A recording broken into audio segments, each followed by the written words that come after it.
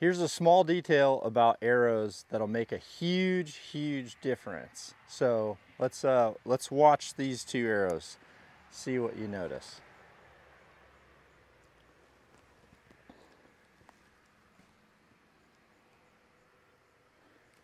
Okay, I'm gonna let that down.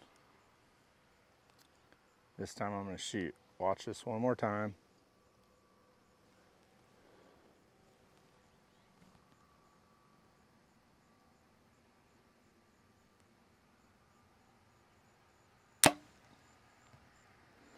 That's in the middle.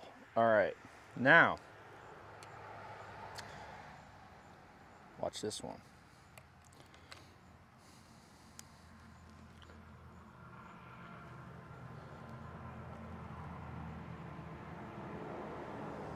You see it? You see it?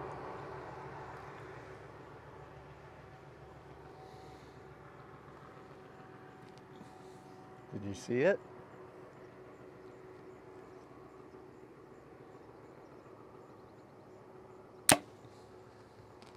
Big difference in flight too.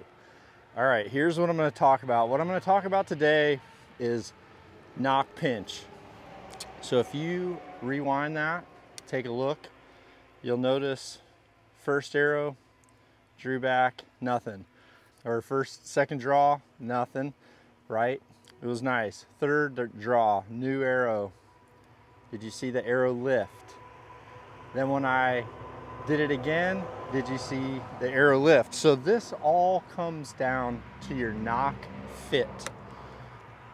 And when you have different arrows, you change to a different arrow, especially if you change to a different lighted nock, you need to pay attention to how that nock fits between your two nocking points or your D-loop. This is what's referred to as nock pinch.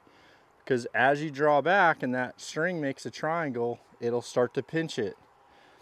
If the new nock is a little bit wider or taller, depending on how you look at it, then another nock, then what'll happen is it'll squeeze it and it'll lift it off your rest.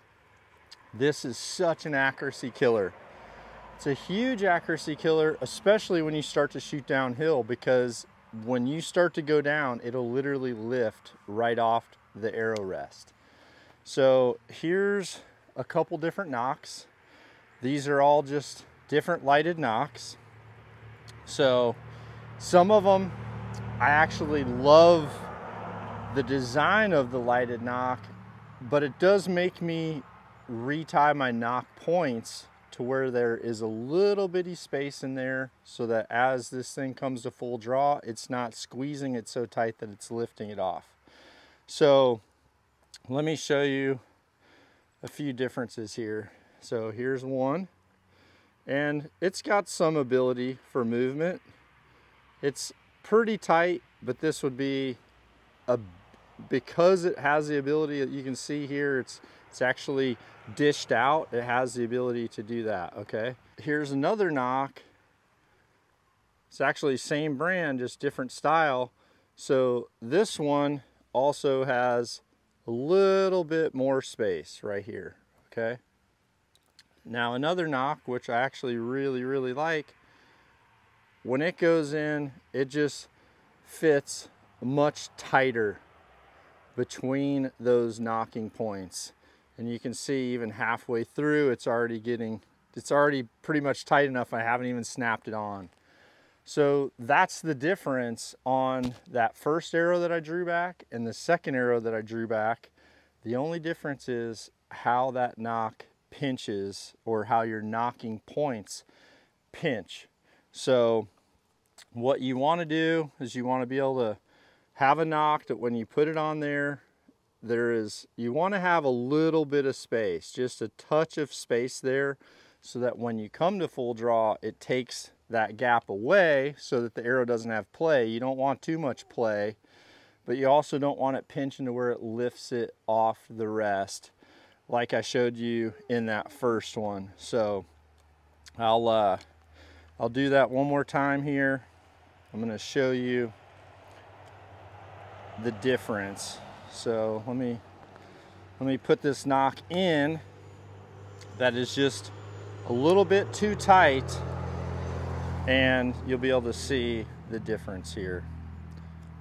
And again, this is such an easy fix. All you have to do is make sure that you have about a 0.5 millimeter to 1 millimeter of space, and I like the space underneath the knocking point so that my top nock, the arrow's always against that top knocking point, which really is what I always set for my height, and then the slack will come up from the bottom. So here's the simple test for you to do.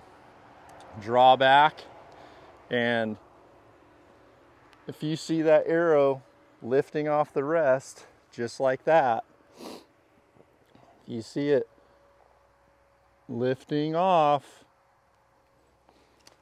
then what you need to do is you need to get those knocking points repositioned. And listen, this is something that can easily happen as this serving gets wear and tear, as it gets hot in your car.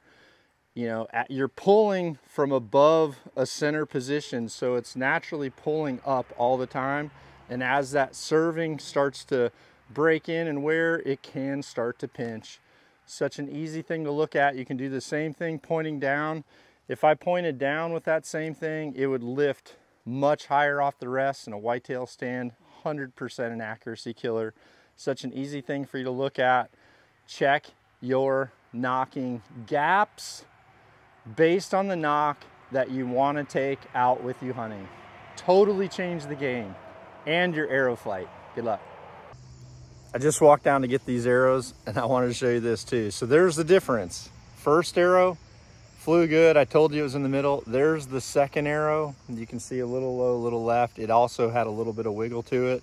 So it's critical that you check how your nock's being pinched, because it will definitely affect your groups, affect your arrow flight. If you're shooting a fixed blade head, it'll magnify that inconsistent flight. So be sure to check your pinch. It's the easiest thing to do before going out to season.